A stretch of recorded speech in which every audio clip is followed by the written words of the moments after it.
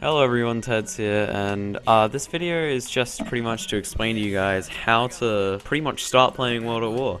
I've had a lot of people asking me if they can play World at War with me sometime, or get in a 6-man with me, or even just, for tips and stuff about World at War, so I decided I'd, make a little commentary about it. So usually on World at War it can be pretty hard to find S&D games, so what you have to do to change that is go onto TDM, find recent players, and invite those recent players into an empty lobby. When doing this it can be pretty easy to come across modders in TDM, as the game is pretty infested with them, but the best way to avoid them is to quite literally avoid them. Go into their profile, go submit player review, and go avoid player. In your recent players list, this should mark them with a frowny face, which is an indicator to not invite them. When playing World at War, there are 3 different game types you can play to do search and destroy: Team Tactical, Core Search and Destroy, and Hardcore Search and Destroy. Team Tac is good when you only have 2 or 3 people because it only requires 2v2 to start. Core Search and Destroy and Hardcore Search and Destroy both require 3v3 to start. You can play up to 6v6 as on other Call of Duties, but I find 3v3 and 4v3 just as easy, if not better. Now, in order to trickshot well in World at War, it's important to have a good class setup. What I recommend you do is split your classes in half from Core and Hardcore.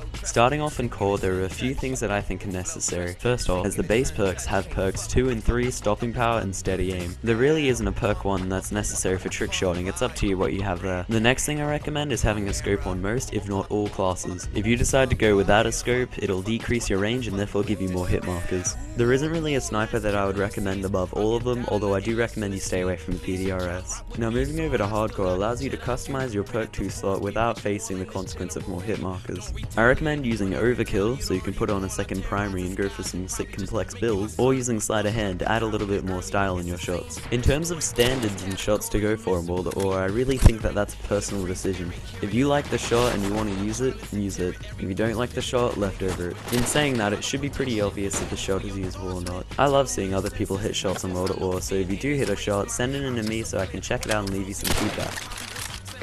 Oh! You did!